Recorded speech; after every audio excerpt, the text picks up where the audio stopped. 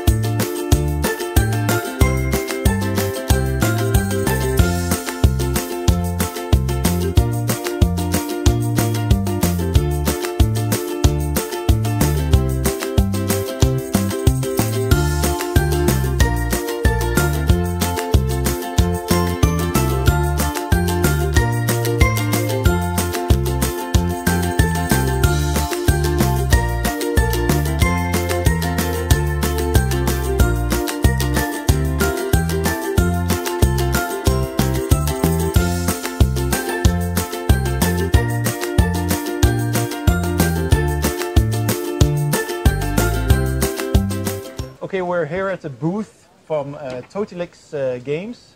This is Christine from Toutilix. Hi. And this is Xavier from Exod. Yes, hi everyone. And you're here with a new game called Toutilix as well. Yep. Christine, what can you tell me about the game itself? Well, actually, the main thing in that game is that you have 110 cards. With these cards, you play up to 40 different games in any language, all together. Yeah. Which means that at the same table, everybody can play his language, can be handicapped and not knowing the letters. Okay. You can be any age, and everybody can play Still together. play together. Okay. Well, actually, in some games are for people who are more advanced. Okay. Some for people who don't know at all the Anything letters. about games, and yeah. some games are for mixed. Okay. And any kinds of games. That's pretty interesting. So you've got a game that matches just about any kind of gamer. Some of the games you play with only letters, Yeah. but only. You don't make words. Okay. Some games you play play with words that you don't write, and some games you play with words that you write, and some games you play with words with sentences. All right. And then it's poetry and it's crazy. And in the box there will be only. Yeah, only 12 games. 12 games. And then when you go on the website, it will be free. You'll have the rule for all the 40 games. Yeah. And you're going to tell me, well, how can I choose my game? Which one? Yeah. Easy. You look in the manual, yeah, and you choose if you want to play right. letter game or I don't know the letters. Okay, take this game. Or I want to very funny or strategy or memory. And so all the different themes icons, basically are in there, and then you check the icons. Yeah. So all the games have their own icons that indicate what type of game it is, so it makes it easy to choose. You go through to them. Right, so I'd like to talk to Xavier from Exod, and you've made the game accessible for nearsighted, or visually impaired and blind people as well. Yeah. Can you hold it a little bit closer? Yeah, we started 3 years ago to adapt board games for blind people and visually impaired people. Yeah. Because we could only find in France Uno, Scrabble. Yeah. And I'm geek, and I wanted to play like everybody, and I wanted to share this pleasure. So I decided with friends well-seeing friends, Yeah. good-seeing friends, to start this project. And what we usually do is open the box and put tactile points on the board game, so the blind people can play with it. Yeah, so they can feel what card. And with when I met Christine in French board game festivals, Yeah. we decided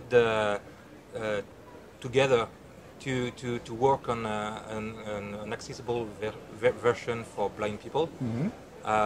I wanted to do it, she wanted to do it, but we had to find money. Yeah. So we found a big foundation in France, Malakoff-Médéric, who gave the money to Publish the game. yeah. So the board game will be ready a few weeks after Christine. Okay. We are working with the same designer, Okay. Bonny, B-O-N-Y, Yeah. B-O-N-Y. B-O-N-Y. Yeah. We love him. Yeah. So I understand those cards will be bigger and have brighter colors or bigger Yeah, there contrast. will be three ways to read the cards. With the eyes, Yeah. For people like me who see a little bit, with big letters and big contrast. Yeah. There will be braille for people who know braille, and the other way it will be tactile letters. So the people who don't know braille and are not They can able to actually read feel the letters. can feel the letter. Yeah. Okay, well And that sounds very interesting. There will be none of these writings, of course. Yeah. It will be only big Yes. straight letters. Simpler and then Yeah. bigger, clearer. Yeah, exactly. Okay, well, thank you very much for that Wow, explanation. thank you. And good luck with your game and here at the fair. See you next time. Wow. Thanks.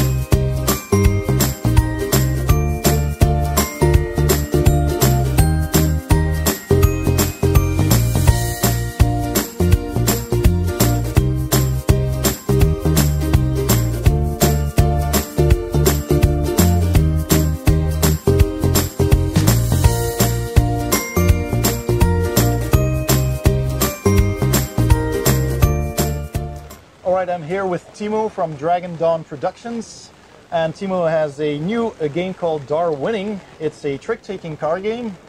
So Timo, this has been kickstarted this year? Yeah. Successfully? Yes, it took more effort this time than some other times. We have kickstarted now 5 different projects. Okay. And this was the last of them. Despite the, let's say, small troubles, it's now existing, printed, and it's even very close to be available because the copies are right now in the German customs. Okay. So Waiting whenever the custom official stamps it. Yeah, exactly. Then the backers will get their copies and it will be available. Yes. Okay, cool. So what can you tell me about the game? Well, as the name tells, this is all about evolution. You are always playing an animal species like an elephant. Yeah. And all the animals have different kind of abilities. There is the food chain value. Let's use it like this. So food chain value like 9, which corresponds to your symbol. So if I would play elephant, I would have my D. These are the letters of Darwin. Yeah. So this would be the N, and there is the A for. You can choose which letter you like. Okay. So if you would be then, for instance, the beetle, you would be here at number 2. Yeah. You would have your population would be 8, so you would have 8 eggs at the beginning. There's plenty of animals I see in the box as well. Yeah, 13 different animals. Okay. We made 10, and then our backers made 3 more. So Okay. that is how we actually ended up having all of these. So some of these animals are Kickstarter animals. Like I said, 3 of them. One of those is, for instance, dragon. And Pretty cool. and then this is also a Kickstarter animal. It's called the green lizard. Yeah. And then there is a seal that is also Okay. a Kickstarter animal. This is a trick-taking game, so you start with 10 cards. And at the beginning of the game, there are also these areas. Out of these areas, we will shuffle these and give you 5 areas. Well, not give, just deal 5 areas like this. Okay. So these are the areas that are existing in this era. And then we start with 10 cards. So we play trick-taking. Let's assume that there are 3 players. Yeah. These are the combinations that you can play. Okay. So the combinations remind you very much of the poker hands. So 1 pair, 3 of the same color, 3 consecutive numbers, 3 of the same number, 3 of the same color in a consecutive number. So it's the royal Flush. yes, royal. Yeah. And 4 of the same number. So you cannot play exactly all the poker hands, but quite many. It looks like it. Yeah. Exactly. And we play always 1 round. So let's assume that I would play just something very simple, like a simple 4. Then you would be able to beat that easily by playing, for instance, 3 of the same color. Yeah. And then the opponent plays just something. Yeah. Something else. You can always play just 1 card, and you are not allowed to pass. So even when someone plays something really high, this is not exactly really high, you would combine the numbers to see how good your color is. Okay. But this would be then the winning combination. Yeah. All of the other cards, these would be then discarded. And out of these 3, you can choose 1 to improve your beetle. Yeah. So you would be able to have, for instance, this is the big brain. You would be able to have the big brain in here. All right. You would be able to move to Arctic, which would mean that it goes here. All right. Okay. You would be able to have 1 more beetle. Can you press it a bit? Yeah. I'll just Like exactly. this. Yeah. And then you would have 1 more beetle. Or you could have big teeth in here. This is the big teeth. And big teeth gives, for instance, ability for you to eat 2 plates upward and 1 free food. So each card has 3 options for you to improve your animal. Yes, Evolve. exactly 3, but there are 4 possible things that you can have, and each card has always 3 out of those 4. So for instance, this card has something that none of your red cards have. This has plates. So this would be able to be played on top here. So this would mean that you would be able to move upward in the food chain. In the food chain. Plus 2 would actually be really handy for you. It would allow you to go +2, and because you are under 5, you get 1 free, so you jump over. Okay. So if these are really closely related like this, and you are here, you jump all the way. All right. So that means that the changes in the food chain can be very drastic in a short while. And you can always eat whatever is below you in the food chain. So being the top predator of the food chain is really handy, even though right now it's an elephant. Yeah. So my elephant would not be able to eat your bugs because you have hard shell. Okay. How to beat the hard shell? Well, a card for that as well, of course. there is a card for that too. There is the tools. So you could have a can opener. If your elephants would know how to use tools, then they would be able to use can opener for cracking the shell, of the beetle. So for all of these cards, they always have nice options on what you can do. But it's a bit tricky always that you need to consider that you want to win all of the rounds except the last one. When someone runs out of the cards, then the winner doesn't get to play anything, but everyone else gets to play 1 card. All right. Because that's like a balancing mechanism. So that if you have really crappy cards, this still allows you to have some kind of improvements into your species. Yeah, exactly. And in the end, what happens when the cards run out, you need to compare what are the areas and how well you are positioned in the food chain. How can you feed your population? So for instance, in the elephant's case, there is no highlands. There is swamp. I get one food from the swamp. And there is no savanna. So there would be one hungry elephant. So I would need to eat some animal below me, which is not having hard shell, which is not poisonous, which is not communicating, which is basically available to be eaten. Yeah, exactly. Or if I can't feed my population, one of my population dies. Never more than one, just one of your population dies. But with 2 elephants, one of your population dying, that's quite drastic. Yeah, that's drastic. When you have 8 beetles, it's less drastic, but it's still nevertheless something that will happen.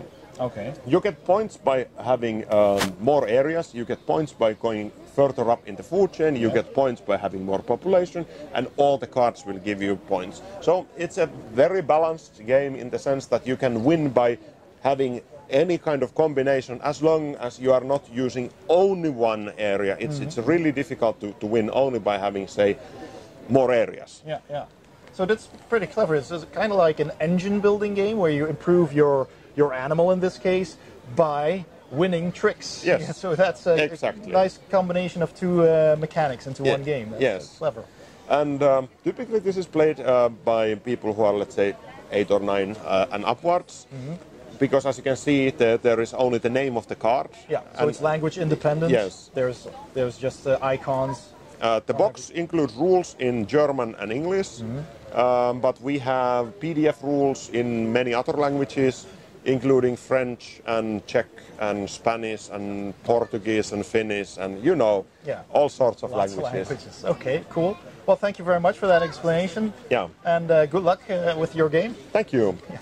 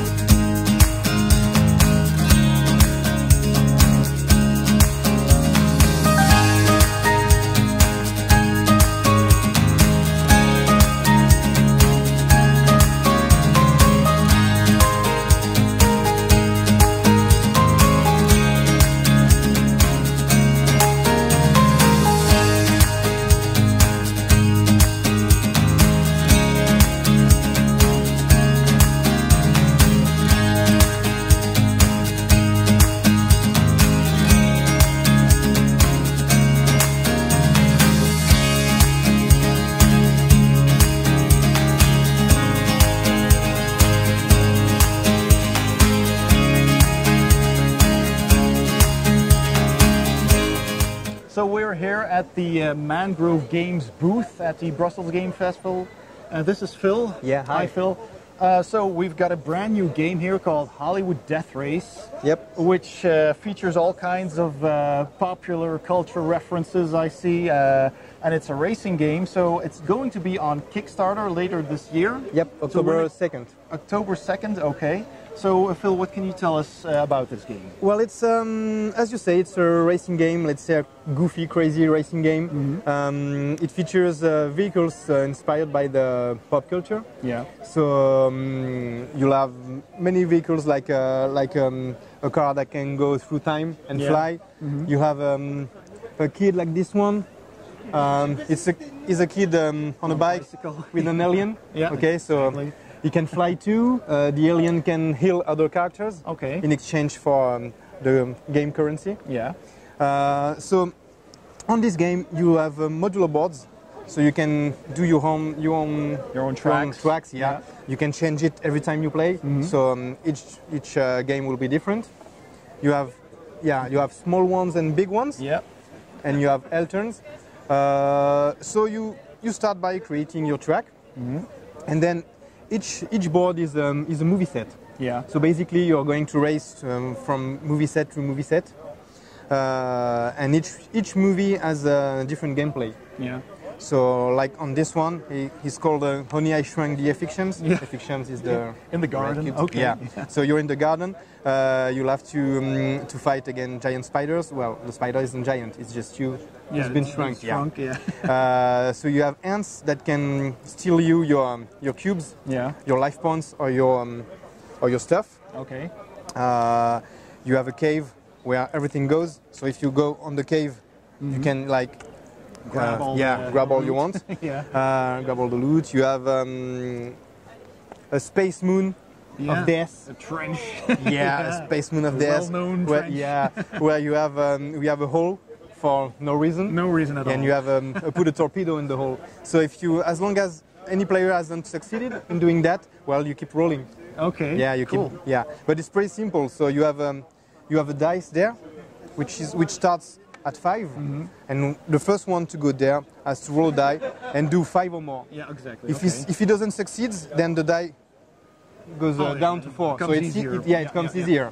Okay. And every board has stuff like that. You have this one, for example, which is called Jurassic Land. Land. Yeah. Yes. Where there's a T-Rex. So if you do any noise, like shooting someone or blasting a crate, the T-Rex comes. Yeah. Yeah, he bites you, and he goes he goes in search of anyone who's at 4 spots or less from you, and he bites it too. Yeah. Okay. And that sounds then very awesome.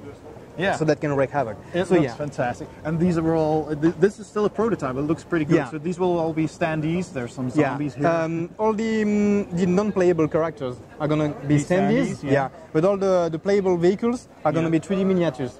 Okay, so these will be replaced by actual miniatures. Yeah, by miniatures, by 32mm miniatures, so cool ones. Okay, that sounds good. As for the gameplay, you play 2 vehicles. You play as teams. I mean, even if you are playing alone, you get 2 vehicles. Okay. And the goal of the game is to put your two of your vehicles, both your vehicles, to the finish line. To the finish. All right. Okay, that sounds a lot of fun. I really love all the references and the movies. That sounds a lot of fun. I like racing games a lot, so I'll be looking forward to this on Kickstarter. Yeah, I'll put a link in the description below if there's a website or something that people can visit. Yeah. All For right. the moment, we have a Facebook page, so you can. Fantastic. Yeah. Okay. Well, thank you very much, Phil, and Thank good you. luck with the Kickstarter. I'm sure it'll be a huge success. Thanks. I hope so. Yeah.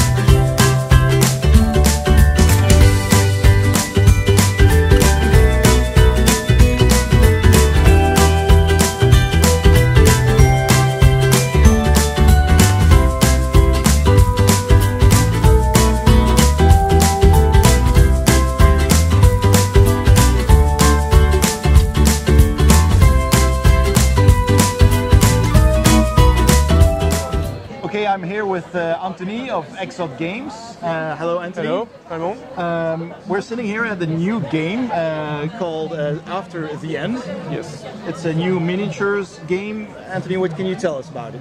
Yeah, so basically that's a fully cooperative game, board game with miniatures that you can, so it's a flavor of RPG. So basically the pitch is set on Chicago in 2180. There is a major glaciation, ice age now is back, some world changes, also nuclear wars between countries, massive exodus to Africa, stuff this way. As you can be seen in some movies. Yeah. Basically, the heroes that you will play as RPG have some background. You will go into scenarios as a campaign So each of the scenarios lasts for 45 minutes up to 1.5 hours to 2 hours. Okay. How many scenarios are there in the? 12 in let's say the main quest, and you have some side quests also to manage. There's some non-linearities that you can choose.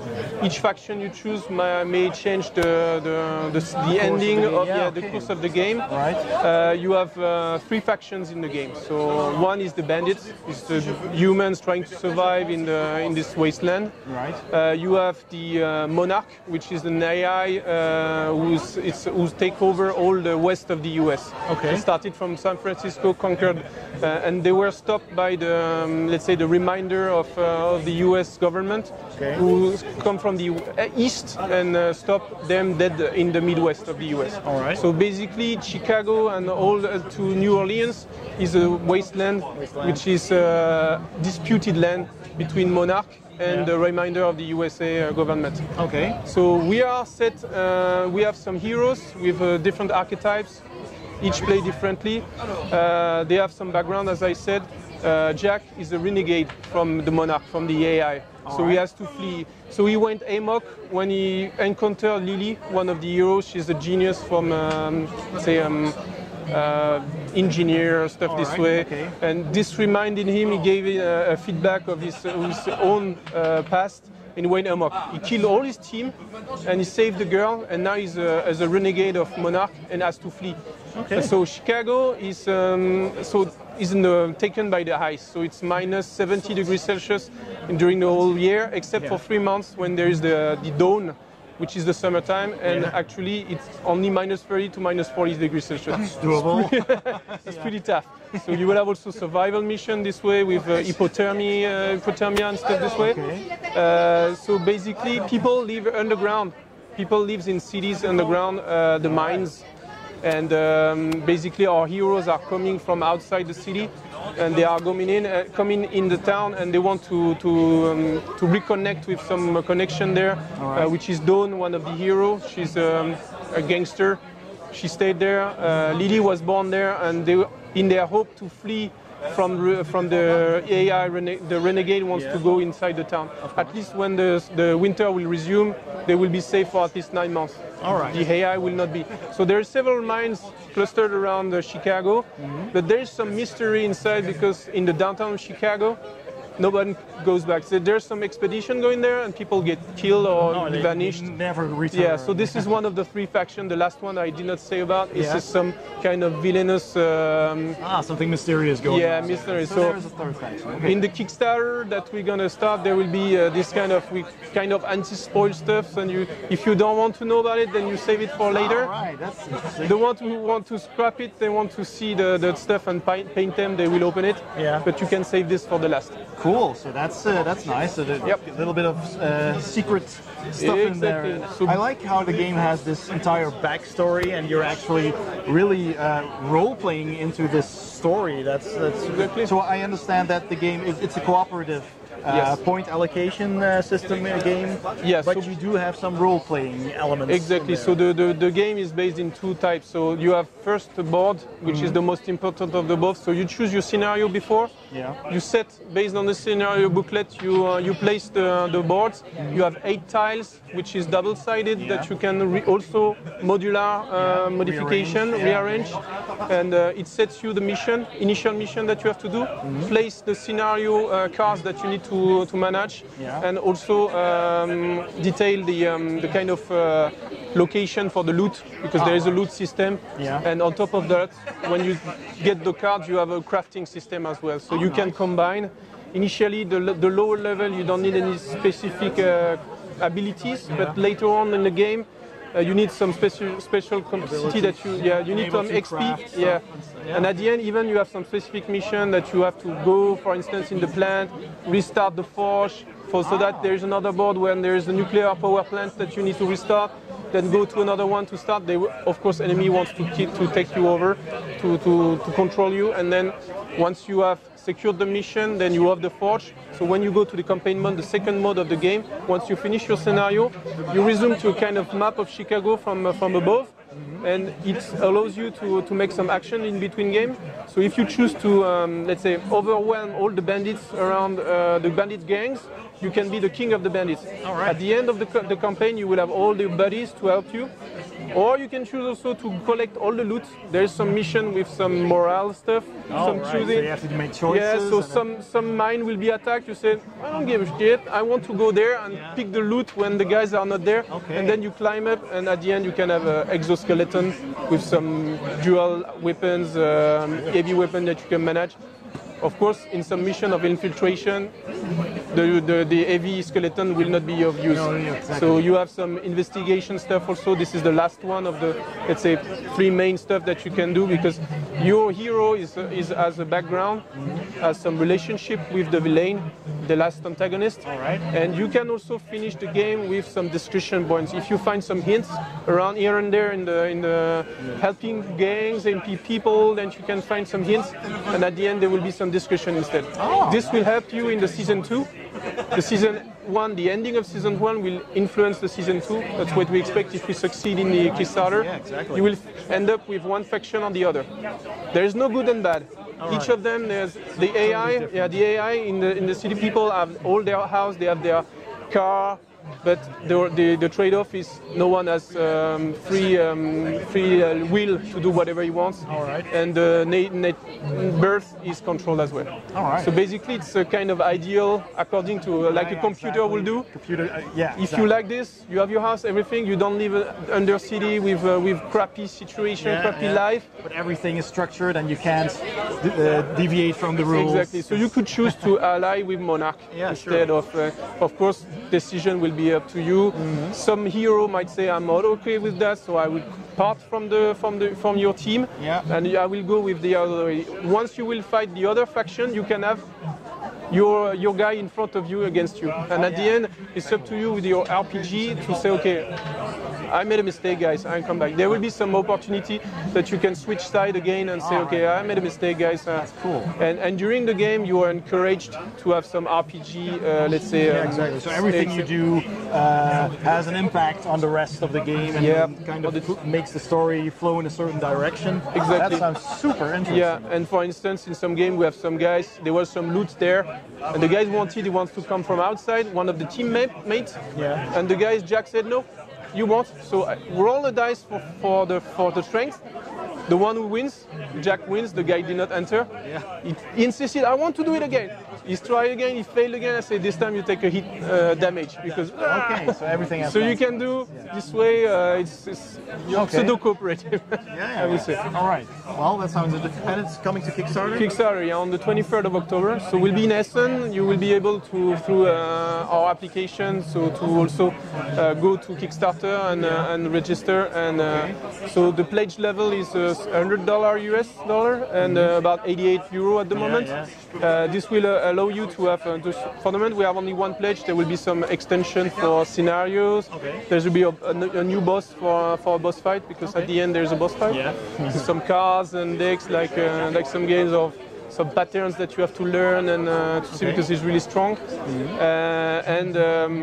So that's approximately it. And there will stretch goals, of course, as usual. So, for instance, the game will be released after in all the stores. But later on, after the Kickstarter is delivered, and for instance, in the main box, you will have only a generic bandit. But if you have some stretch goal, there will be some specific, because each bandit has their own rules and feelings. So different enemies. Yeah, technos. There is some guys, they are like the pain, and they have some shotguns. They like to have close range. So if you have the basic box, you have only the generic guy. But if you have the stretch goal, you will have the guy with some more stuff, piercing stuff, and they will be different. Yeah. All right. Well, thank you very much for all that explanation, and good luck on the Kickstarter. And we'll see that on the 23rd of October. Yeah, exactly. This year. Thank you very much. Yes. Have a good day.